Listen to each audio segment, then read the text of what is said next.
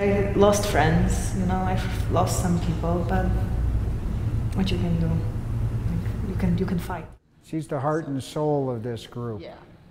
Karolina Koniec, an MSU student from Poland, John Wolf, a retired truck driver, Barbara Bland, a nurse, and many others have joined forces to save lives in Ukraine. Together, they created the Bozeman Ukraine Relief Effort, URE.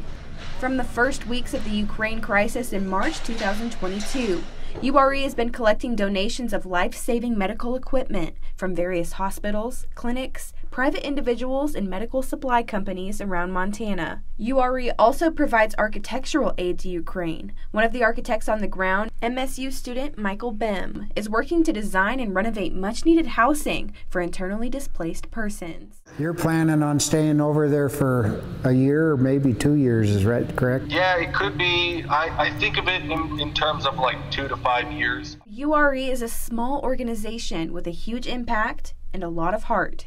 I mean, you see the news, but you don't really know until you experience it.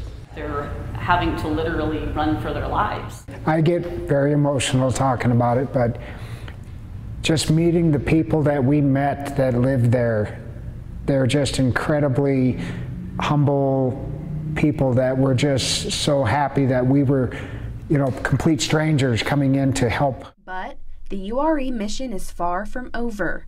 To find out how to join the relief effort, donate, and support the URE, you can visit our website. In Bozeman, Jolie Salee, MTN News.